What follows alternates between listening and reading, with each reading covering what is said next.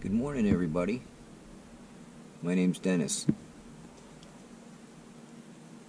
I spent the night in the condo here last night. Wanted to get a feel for what it was going to be like to spend the night out here. And did a little cooking on the Mr. Heater.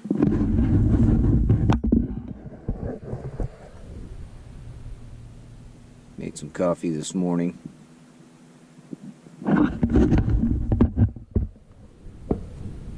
I guess that's what the survival experts would call choosing a tool that has more than one purpose. This morning I'm going to take a walk over to where I set up my blind last year. It was more or less a place just to kind of stop and have lunch if I was out here hunting for the day and get warmed up and cool out for a little while. But I did end up shooting a pretty nice buck out of there last year, so it just so happened it was a really chilly morning, like 10 degrees, and I figured I'd sit in that blind with my heater and just kind of stay warm till the sun came out and warm things up a little bit so I could go out and walk around. And at 9 o'clock, 9:15 in the morning, I ended up shooting a deer, so that worked out pretty good. But I'm going to go down and check that spot out and set that blind up today, and I think I might spend the night in it tonight. Last night, the coyotes were pretty wild.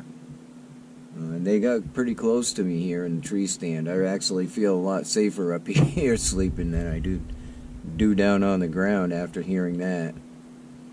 But I'm definitely going to go over and set that blind up and do some cooking. Maybe take a walk with the bow and sit somewhere for the evening. So hang out with me and we'll go take care of that.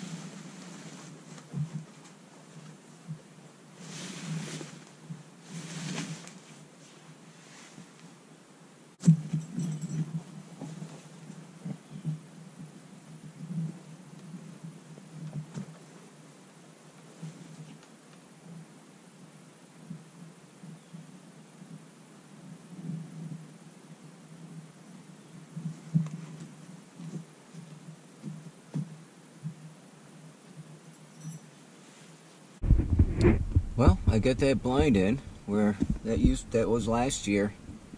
Who knows, maybe I'll be out there on a really cold morning warming up until the sun comes out again, or be taking a break and be able to shoot a nice deer out of it. But that's all set. I think I decided, in light of the coyote activity last night, that I'm just going to stay in the condo again. I feel a lot safer being up off the ground than I think I would be sleeping in the blind or in my campsite. So I'm going to be here again tonight. Went for a nice walk and saw a ton of dog tracks and deer running every which way. So this afternoon I'm gonna cook early and just cool out here, and maybe I'll be ready. I won't be clanking around at dark trying to make something to eat.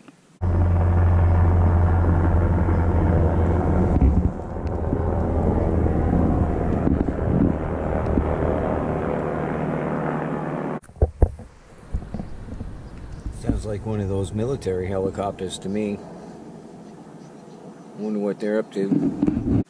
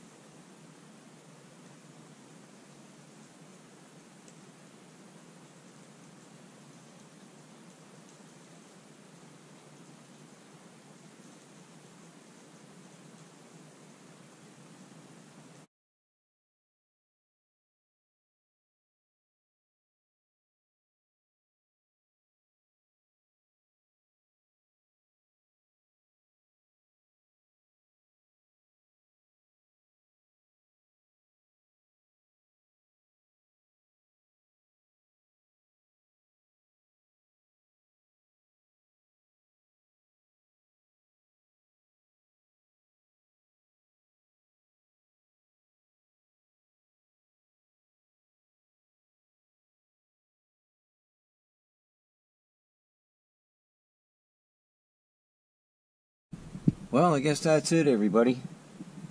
It was pretty much uneventful weekend hunting-wise.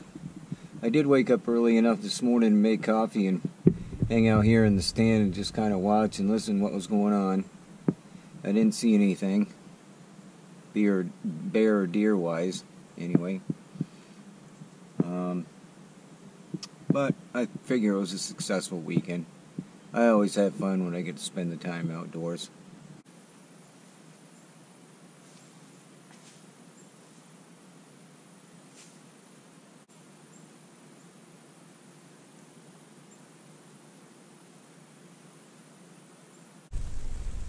Did a little camping this weekend. Took a couple of days off, recuperating time. Did a little more scouting. And right now I'm down on one of the it's actually an old road that runs along the river.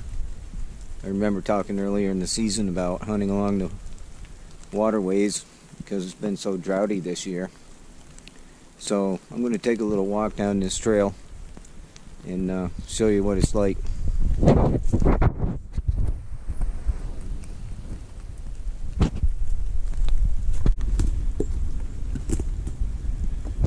Right over in one of those trees right there is my tree stand. I was talking about putting your tree stands along the river. On the other side of where those bushes are over there, maybe another 25-50 feet, is the river. I was sitting in my stand this morning, about 8:15. I looked over and there were 3 deer coming down the trail here. I put a little bit of my mixture on my boots this morning on the way in, and obviously it was attracting them to follow me along. I didn't have my camera with me this morning, so I wasn't able to catch it on video. I probably wouldn't have been able to anyways because of the angle of the shot. But I took the shot. It was a hard angle, very steep, but I left the area for a while, maybe an hour and a half, and then I came back and started looking again. And let's go see what I found. This is the first blood I found.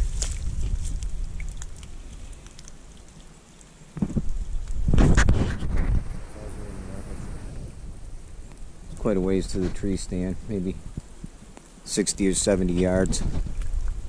But the thing crossed here. Let's see if I can find a little drier spot. She got tangled up in here. You can see where she was bleeding against the tree. And I had to put another one in her spine to finish her off. But I'm not going to show you the cleaning out part and that sort of thing. We're going to get that done and we'll get back with you in a little bit. Well, we got the doe home. She's hanging up. I'm gonna have to get the skin off her and get the meat taken care of. But so far we've been successful. I'd like to thank everybody for following along with recording in my 2020 hunting season. I appreciate your viewing, and as I said before, it's not over yet. Muzzleloader season is starting this weekend, so tomorrow I'll be out firing the guns and making sure that everything is going to be hitting great. And I'd like to say good luck to everybody. Thanks again.